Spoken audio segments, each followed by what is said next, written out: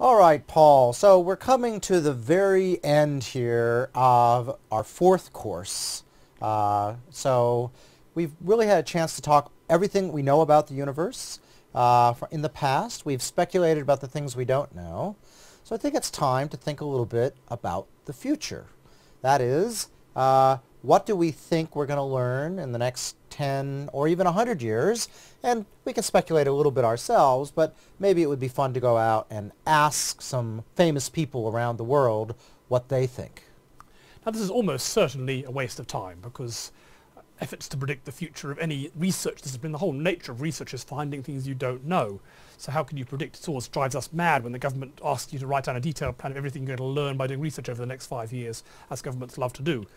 That being said, you do have to start somewhere, and so I think it's good to start planning the future this way. So I wouldn't say it's a waste of time, but it's probably not what's really going to happen. But I think it's good to think what people are thinking about now. Yeah, it's interesting to look back, say, 20 years and look, people were predicting back then in various documents where things were going to go, and they missed dark energy and they missed exoplanets. So almost certainly the biggest astronomy discoveries of the next 20 or 100 years are not going to be the ones we're going to talk about today. Yeah, but let's do our best go, especially on 100 years. Yeah, 110 years ago, if you think back, people thought that physics was done. It was time to go do something else, and they definitely got that wrong. So we're probably playing the same game, but we do need to start somewhere. And so we should start with telescopes, because we do have some really exciting telescopes coming up, and we're already starting to build these things, and so it's certainly going to be one of the more certain things we have about the future. So for the next 10 years at least, the telescopes that are going to be revolutionizing astronomy in the next 10 years are already being built. So we can predict this fairly accurately. Maybe the only thing in this whole lesson we can predict fairly accurately. So how about optical telescopes? At the moment we've got the cutting edge telescopes of sort of 8 to 10 meter apertures around the world, and there are what, 12 or so of those around the world. Yep. What next? Can we build telescopes any bigger? Well, one of the most exciting things, I think, is the next generation of extremely large telescopes. There's 3 of these being planned, and the one that we at ANU are involved in is called the Giant Magellan Telescope.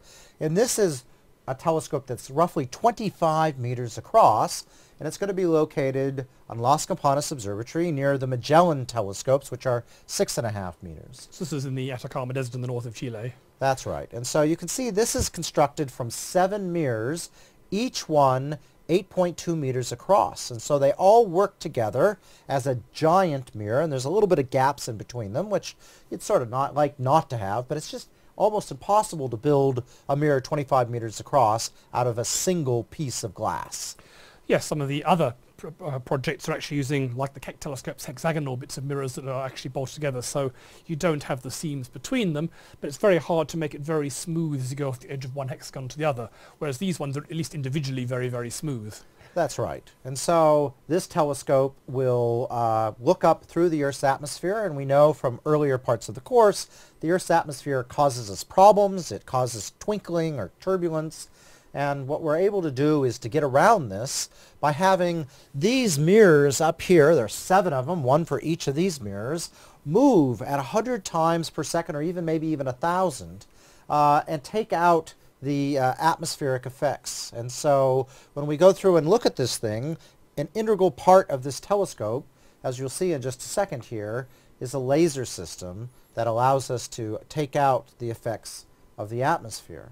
So the telescope itself will go through, the light will come down from each of those mirrors, go onto one of these mirrors, and then gets collected behind the main mirror. And we're expecting this telescope to come online in roughly 2020, when it should get first light. We have 1 of those 7 mirrors completely done. We have 2 of them cast, and the 4th mirror is being cast essentially right now, coming up in the next couple of months. And they've blown the top of the mountain to flatten things up there already, so the site work's already underway. It's always a strange game of brinkmanship in these early telescope design, because you need to get the money, but people often don't want to commit money to a telescope unless they're convinced it's going to get built, and you can't convince them it's going to get built without building some bits, which requires the money. And so this whole game of fundraising is actually one of the biggest and most formidable challenges of the whole thing. But a large fraction of the money, though not always all, is available for this one. And the other 2 extremely large telescope projects, the TMT project, which will be in Hawaii, and the European Extremely Large Telescope, which will also be in Chile, though a different mountain. They're all playing this game of starting to build, starting to design, trying to raise money. But hopefully, hopefully all of them will be built 7 or 8 years from now. Almost certainly at least 1 or 2 of them will be built. Yeah, I think it's quite likely all 3 of them will be built, and they will be the thing that empowers us in the future to look literally to the edge of the universe in optical light. But of course, optical is not the only thing. We also have radio. Now, radio is a place where we're starved, literally starved for signal, because radio waves aren't very powerful and things don't emit a lot of stuff. But radio is also something you can make really, really big, because you can literally take antennas and add them together in the computer, and you don't have to have this precision milling of glass to a nanometer.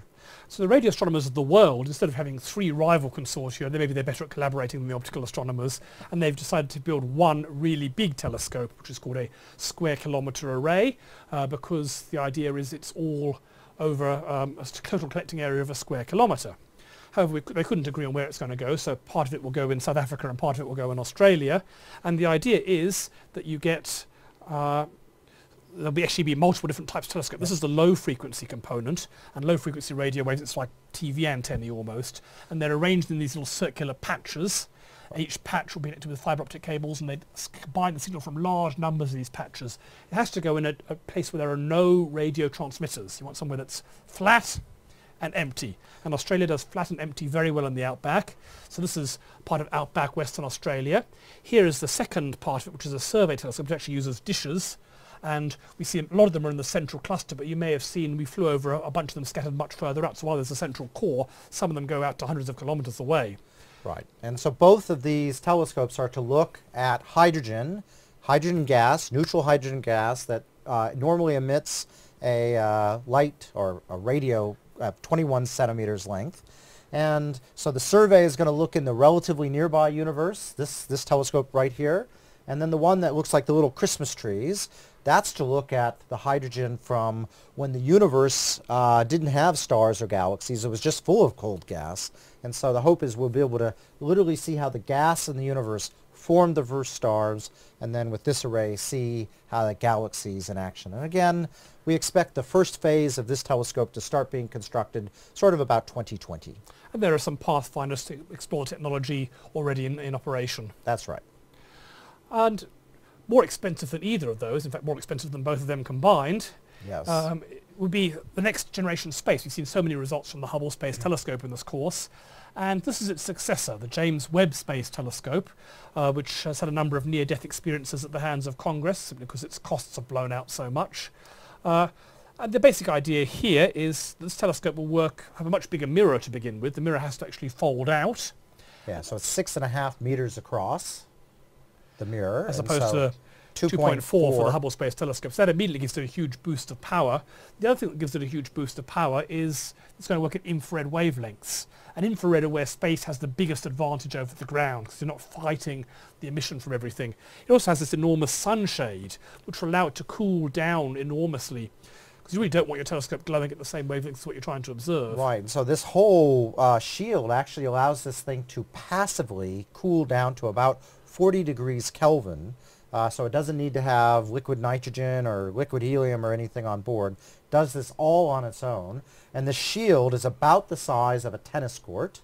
And I saw that just earlier this year that they actually had it fold out itself as a practice run in a giant room in the United States. So it's getting very close, and this is supposed to be launching in 2018.